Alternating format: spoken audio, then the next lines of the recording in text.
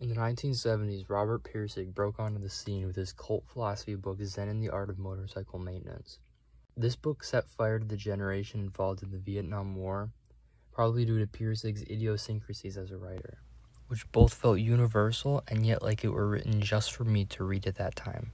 A beautiful meditation on bridging the gap between two ways of thought, two values, in his philosophy called the metaphysics of quality. This book was something wholly new that both inspired and challenged me in ways not many other pieces of fiction had before. Sure, some things flew over my head, but I definitely caught what he was going for. This was the catalyst for a personal philosophical revolution to 16-year-old me.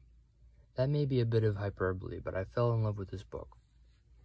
So naturally, I wanted to read his second and final novel, Lila, An Inquiry into Morals.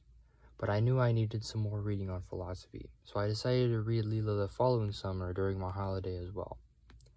And this extra reading, I believe, really helped me because it seemed I better grasped the philosophy this time, which I must say was much more advanced than before.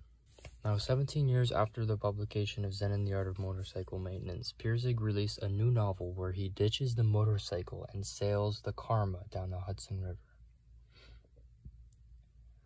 Like Zen and the Art of Motorcycle Maintenance, this is basically a philosophical inquiry wrapped inside of a narrative.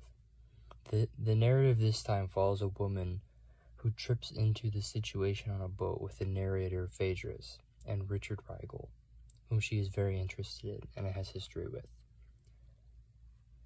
Lila has a certain promiscuous reputation, and this leads to Richard asking Phaedrus early on, does Lila have quality?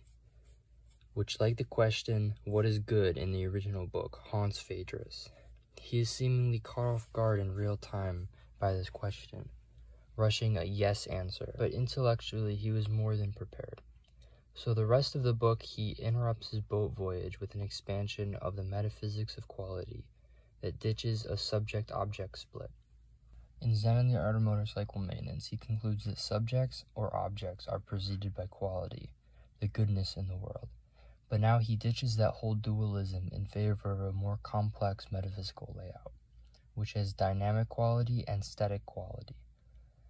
Dynamic quality is the life of life, the ebb and flow of reality.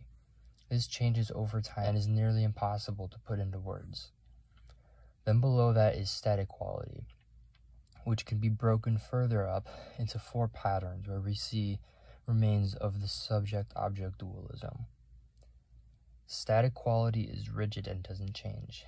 These patterns are built from the ground up,